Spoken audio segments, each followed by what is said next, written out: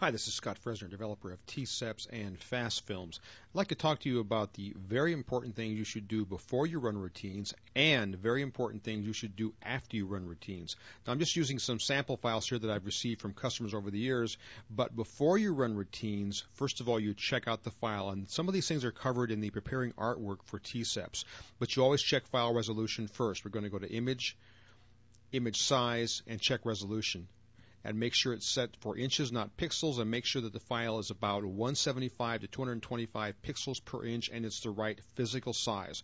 I'm going to assume this is the correct physical size. Next thing you do is make sure the file looks good. This file actually came to me as a job that wasn't printing correctly, and of course this is very flat. This file needs a lot of work, but we're going to take and go to the Image pull-down menu, come down to Adjustments, Curves, and if you've watched other videos in this series on how to use T-Seps, you've seen me use the tone curve quite frequently to do what's called an S-curve.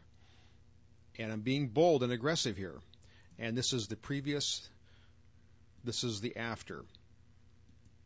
And so you always check the file saturation. Now we could also go to Image Adjustments, Hue Saturation, and pop the saturation. Now it's going to glow. We don't want that, but we just pop the saturation.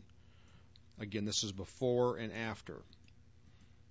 T-Seps is looking for color, and if it sees flat colors, it'll put a lot of black there to make the image flat. So we check the file resolution, boost saturation, and then we sharpen the image. Filter, sharpen, unsharp mask, and unsharp masking is an old camera term, and it sharpens areas of high contrast. This is probably too much sharpening, but watch the image. This is the original. This is after sharpening. We can't see much. Let's go more. That's the original sharpened. Original sharpened. See the feathers coming out a little more? Original sharpened. And you can see lots of difference here. And we need to make sure that the image is RGB, image mode, RGB, not CMYK, not index color, RGB, that it has no layers. It says background in the layers palette. And in the channels palette, there are no additional channels besides the composite RGB and RGB. Another file, very similar. These are things you do over and over. Image, image size. Physically, it's not very big. Now, this may be softer by sampling it up. And by the way, notice this is set for pixels per centimeter. Don't know how it got there, but that happens in Photoshop sometimes. Now, the resolution is not bad if you look at it, 182.88. Let's make this physically bigger. This is called upsampling it.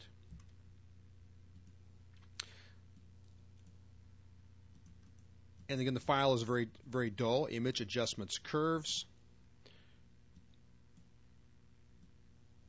Little tone curve action here. Again, the S curve, my popular S curve. Before, after. Maybe the saturation boost, image adjustments. Now, if they want the file to look exactly like they gave you, then we don't do some of these things. But let's assume, look at the green. It's cleaner now. Yes, the blue is glowing a little bit, but it's now much cleaner. Before, after. And again, we go to image mode, make sure it's RGB. Go to layers, make sure it says background. Go to channels, make sure there's no additional channels there.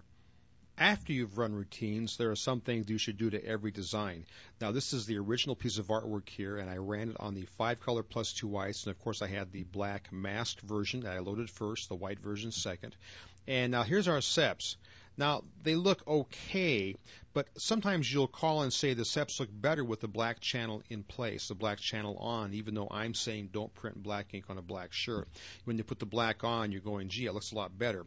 That's because T-Seps sees areas of shadow and sometimes wants to put some underbase there, and it's almost too much. And it's a judgment call. Again, we're trying to make a design work with red, yellow, blue, and make it work and not use CMYK. So it's difficult to make these things work exactly out of the box.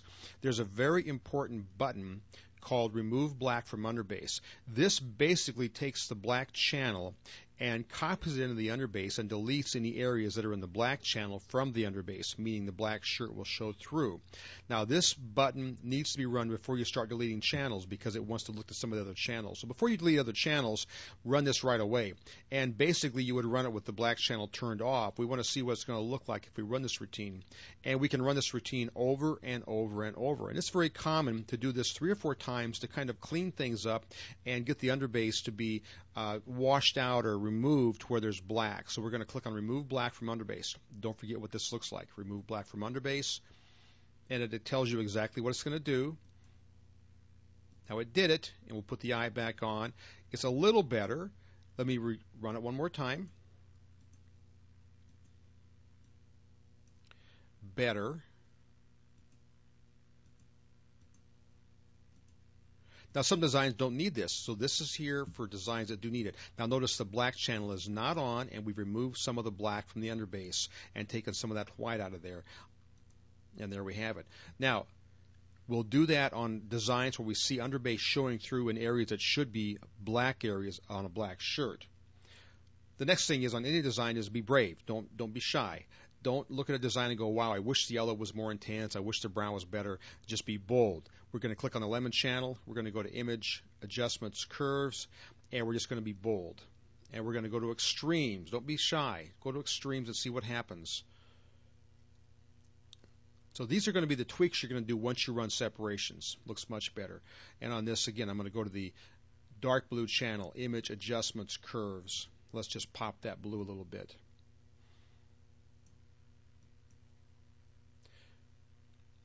Now, once you're done with this, you want to look at each channel by itself, just quickly.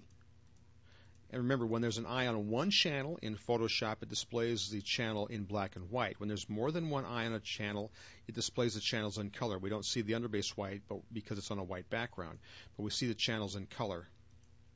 One channel that I almost always play with, only because I like to tweak a little bit, is the highlight. This is the highlight channel. This is what's going to make the white the brightest. When it prints on top of the underbase white, which will end up being a little dull because it's through a high mesh count, but when you flash clear the underbase and print on top of it, the highlight is the one that'll actually pop colors. And a lot of times I'll take a little bit of time, maybe too much sometimes, and I will use the Dodge Burn tool right here. And remember, you can change the brush size by dropping this window down and make the brush tip bigger. And if I hold down the Alt key on the keyboard, it burns. And this is the highlight channel, don't forget. I'm going to burn in some highlights. A lot of times you'll go to the tone curve and just see where the highlights are that maybe you can't see, meaning that maybe some of them are there, but they're so faint that you'd like to bring them out. That's too much, but you can see we have some highlights in here that are pretty faint. So a lot of times I'll look at the highlight with tone curve blasted out just to see where things are at, and then I'll take the Dodge Burn tool, hold down the Alt key, and I'll burn in a little bit of the highlight. Just kind of burn. I'm just holding the mouse button down and going back and forth, and I'll burn a little more highlight in. Now again, if you're thinking, well, the program should do this, every design is different. Some designs need that highlight boost, especially if it's a cartoony kind of a design where there's not really an original to match. And we know the highlight's going to really be the key color. When you print these things at press, you'll discover that it looks good up to the highlight. And when you put the highlight on, it brings it all together. The highlight really makes your image pop and gives it that life. So don't be shy in boosting. See some of this stuff you could barely see? Don't be shy in boosting your highlight color. Now, before this goes to the production floor, you should also change the names on the channels if you want. It's nice to have, these are called labels, nice to have these print out on the films, because if you check when you're printing out the films to print labels, this prints. If you double click in this area, you know that the print order is correct, or you assume it's correct because that's what T-Seps did, but we can put down the print sequence, maybe the mesh count, we're going to put it on a 230 mesh, and leave it underbase white. We'll go, this is the print sequence, 305 mesh, and maybe you're using Rutland yellow, and you put down Rutland yellow. And the same thing for the scarlet, 305 mesh.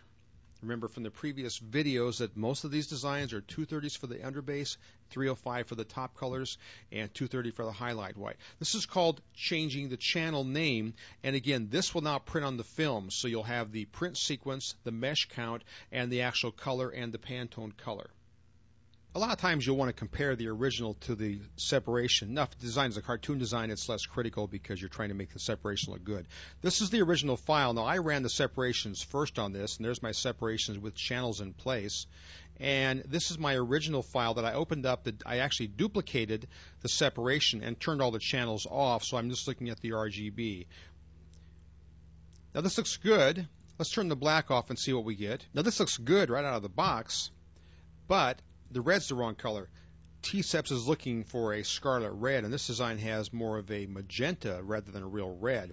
And so it's not uncommon on designs where there are corporate colors, logo colors, Pantone matches to run the routine to get the information. And then when you're done, change the actual assigned color. Meaning I can click on my separation, make sure the red channel is highlighted, double click on it, and that's the color it's looking for. I can click on the color square. This brings up Color Picker, and I can actually now sample from the file that's open the actual color I want. That's the actual color I want. There's the color in my design, and I can say OK. Now I've actually picked the actual Pantone match color. Those are things you do when you're done running separations on T-Seps, and these are the kind of the final checks you do.